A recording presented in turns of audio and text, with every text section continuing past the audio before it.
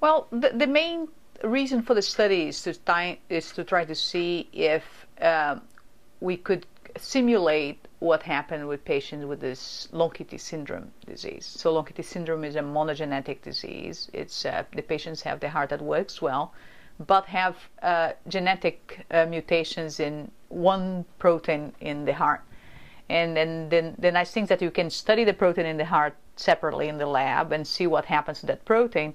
But to be able to see what happens in the heart of the patients, then we will attempting to use computer simulation. So that's a collaboration with IBM that we did that. So the simplest possible model in the heart is a cell. So that's very complex cell models that we can do. Of course, the heart has about 300 million cells. So this study was the first step.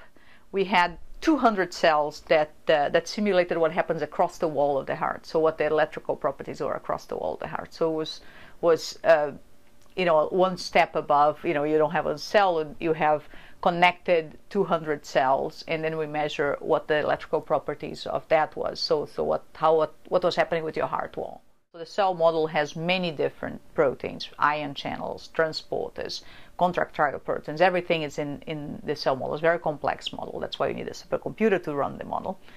And then we go and modify, leave everything the same, and you modify just that one protein that's mutated, which is exactly the same thing that's happening to the heart of the patients with long QT syndromes. And then with the computer simulation, then we were able to predict which of these patients would do worse or better, so that we went back to the clinical aspects of the study, and then we were able to say patients with certain mutations have a higher risk of having cardiac events and dying, having sudden death than other patients. You could think that can't you just get this information from the patient ECG? You could think that why you just go to the doctor, you have an ECG, so why don't you just what does the computer simulation gives it extra?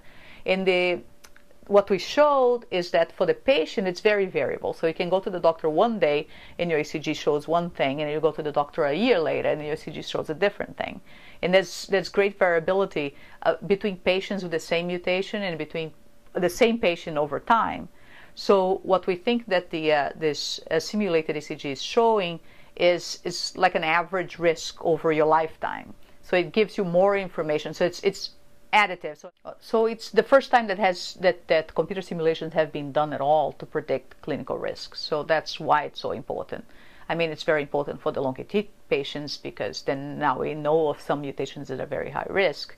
But towards the general population, now we could use that to predict the risk in drugs. You can think of changes in disease that can occur, of ion channels that we can plug in a computer model. But it's the main reason why it's so important, is because the first time that the simulated cardiac model has been used to predict clinical risk.